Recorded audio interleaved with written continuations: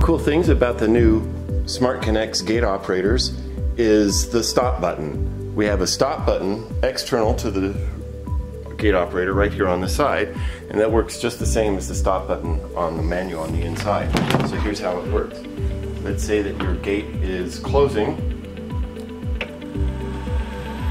and you don't want it to hit your Maserati, you just hit the stop button. Stops the gate. The button also will clear an alarm condition if it's beeping because there's a branch in the way or something like that.